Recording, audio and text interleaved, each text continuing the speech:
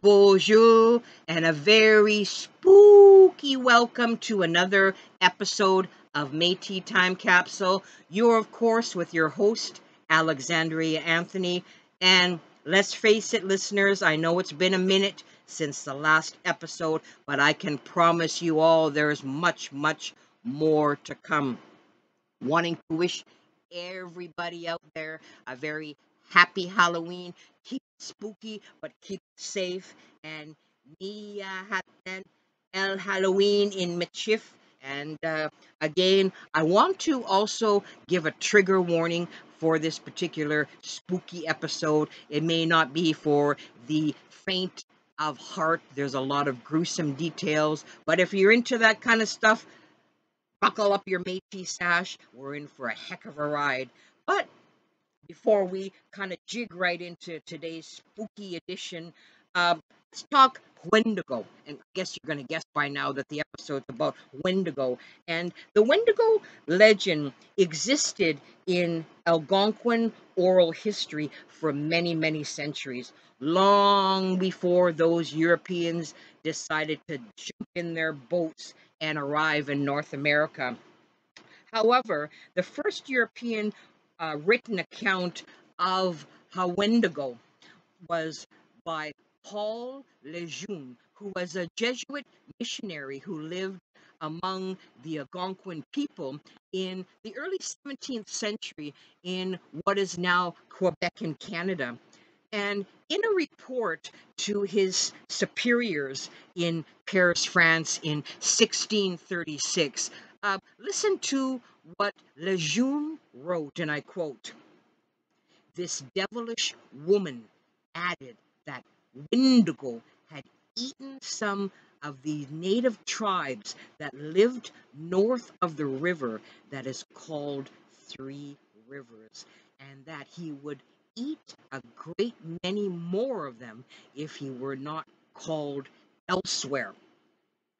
But that Wichtin, which is a sort of a werewolf, would come in his place to devour them, even up to the French fort, that he would slaughter the French himself."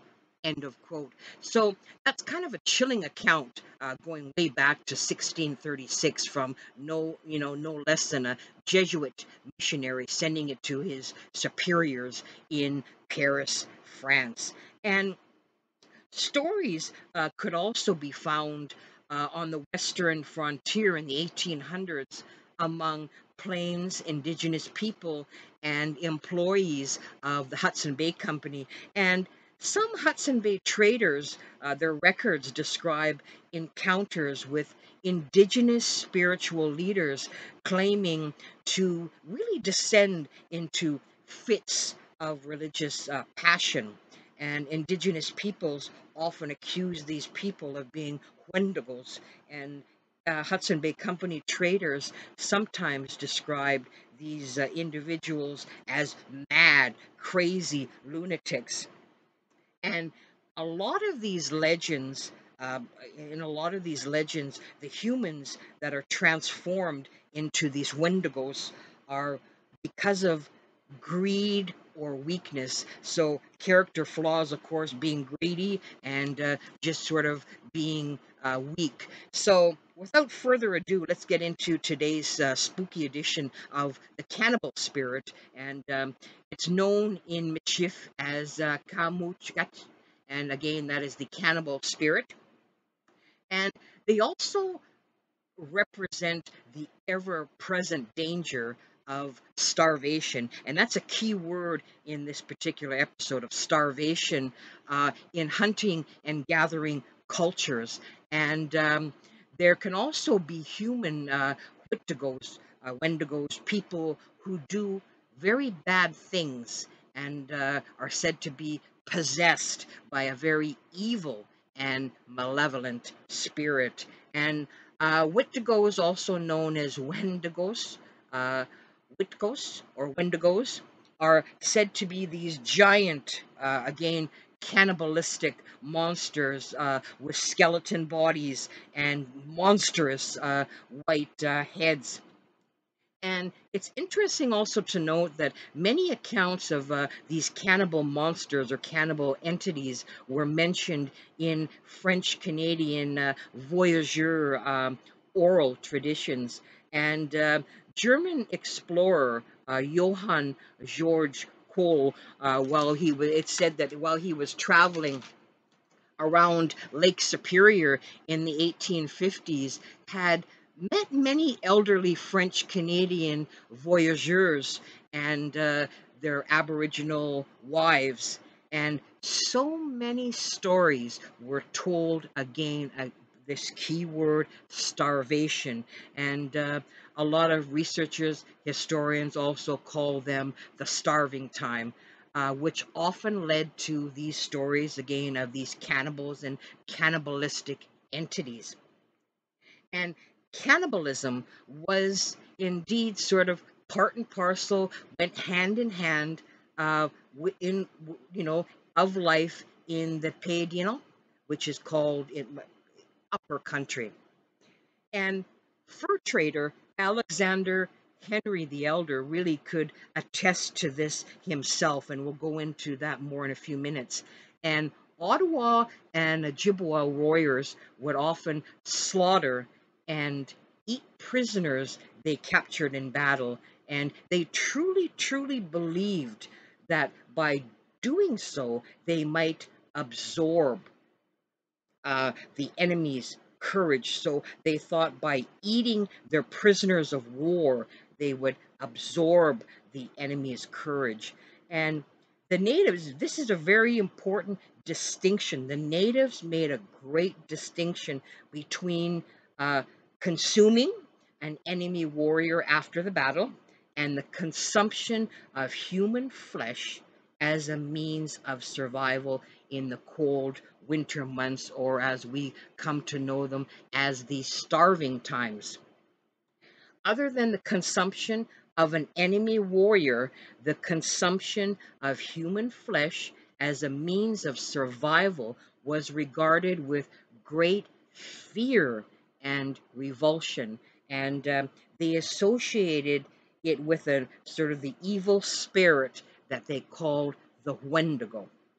And Algonquin legend says that the Wendigo roamed the wilderness in the harsh winter in search of human hosts, and the men and women that were possessed by the Wendigo would develop an insatiable craving for human flesh and would drive them to literally butcher and eat their family and friends, even when there was other food sources available. And during the days of the North American fur trade, suspected cases of Wendigo possession occurred frequently in the Canadian wilderness, and sometimes these alleged cases ended with, again, trigger warning, the very gruesome execution of the suspected Wendigo. And oddly enough, a lot of times at the request of the individual that was afflicted. And sometimes alleged cases of Wendigo possession resulted in these very bizarre cannibalistic killing sprees, almost like serial killer cannibalistic killing sprees that really couldn't be explained. It was beyond anybody's scope of rationalization thinking. And we now come into Alexander Henry the Elder, who of course was a fur trade amongst other things, was a witness to this very bizarre phenomena. And first, he came into witnesses firsthand in the winter of 1766, and he was camped on the south shores of Lake Superior with his French Canadian employees. And while there, they were joined by a band of Indians who were fleeing their homes from extreme famine. And after the band had been with them for, I guess, about 2 days, a very unkept and a real filthy looking adolescent, smelling most foul, he just stunk, wandered out of the deep woods. The adolescent told Henry and the others that his family had been starving and that only he could muster enough strength to leave their camp to search for food. And I quote, "His arrival struck our camp with horror and uneasiness," end of quote, Henry wrote. And I go on to quote, "And it was not long before the Indians came to me saying that they suspected he had been eating human flesh, and even that he had killed and devoured the family which he pretended to have left behind," end of quote. Although the adolescent, of course, denied the charges when questioned, the Indians who encamped nearby decided to investigate for themselves and followed his trail back to his family's camp. And I quote, "The next day," Henry wrote, "they returned bringing with them a human hand and a human skull. The hand had been left roasting before a fire, the intestines taken out of the body from which it was cut hung fresh on a neighboring tree," end of quote. When the adolescent was presented with this hardcore evidence, he confessed that he did indeed consume his family, his uncle and aunt, and 4 of their children. He went on to express that after a hunting expedition that just miserably failed, his uncle had fallen into a very deep, dark depression, and of all things, he asked his wife to kill him. His wife failed to comply with her husband's demands, but the adolescent and his older cousin decided to carry out this grim, grisly deed of killing him. The boys murdered their respective father and uncle and ate his body. Soon after, they did the same thing to the 2 youngest children, and as the dead man's widow was just too sick, old, and feeble to travel, they left her behind and headed into the bush towards Lake Superior. Along the way, the adolescent killed his elder cousin and ate him. So the body parts that the Indians found by the fire were his cousin's last remains. And I quote, "The Indians entertain an option," Henry wrote, and I go on further, I quote, "that the man who has once made human flesh his food will never afterward be satisfied with any other. It is probable that we saw things in some measure through the medium of our prejudice, but I confess that this distressing object appeared to verify the doctrine. He ate with relish nothing that was given him, but indifference to the food prepared fixed his eyes continuously on the children which were in the Indian lodge, and frequently exclaimed, 'How fat they are,' end of quote.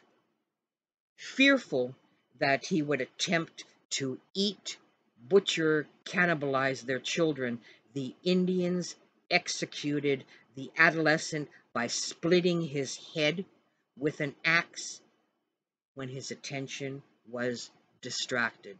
So there are many other, and I invite you to explore cannibalistic tales in many fur trader journals, in regards to the starving times. And you can really imagine too that when the fur traders came into the scene, that a lot of the indigenous First Nation people, trapping was depleting all various animals that were there, so people would starve, etc. So very horrific account, very graphic account, just one of many, folks. And before we end this episode, there is also a Métis superstition of black dogs, and I know that black dogs in various cultures symbolize, the meaning or the apparition or the foretelling of death. And the Métis people have a lot of superstitions, a lot of stories, a lot of different stories that are in folklore. But this is personal to me because this involves my grandfather and one of his brothers. So this is a true story I'm telling you.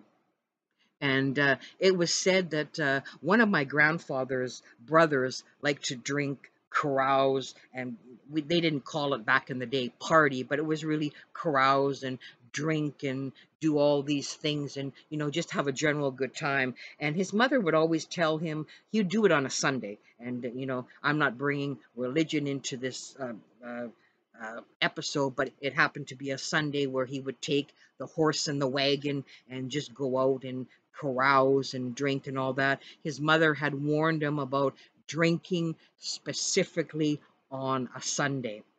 So, against what his mother asked him to do, my grandfather's brother went out to go do that. So, the odd thing is, when he was coming back from his carousing, his mother was looking out the window and she was spellbound. She was just shocked.